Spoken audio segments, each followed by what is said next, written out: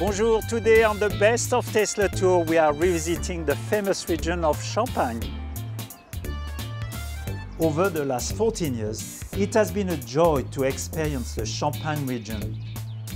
Here in the Abbey of Hautvillers, about 350 years ago, the monk Dom Perignon created champagne, now the most prestigious drink in the world. In Champagne, there's virtually hundreds of cellars like this, GH MUMM, where you can buy a bottle or 6 and taste a glass or 2.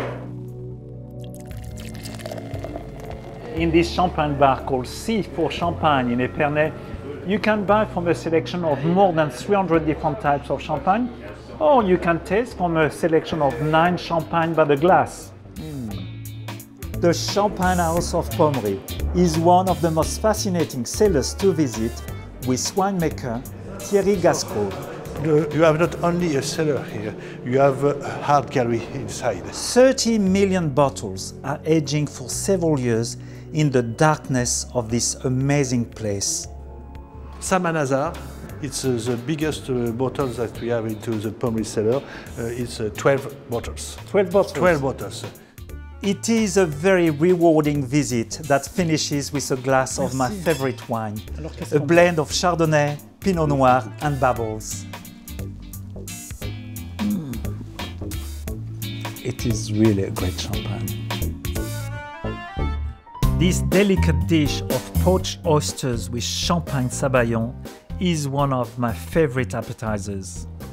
First, I stir a chopped shallot in hot batter for 2 minutes, before stirring it 12 small chopped mushrooms, which I cook for about 10 minutes. Then I place 12 fresh oysters in a little champagne in a pan and bring it to almost a simmer. For the oysters to be delicious, the champagne must not boil. I place 2 egg yolks and a little champagne in a bowl and beat over a bath of simmering water until light and fluffy.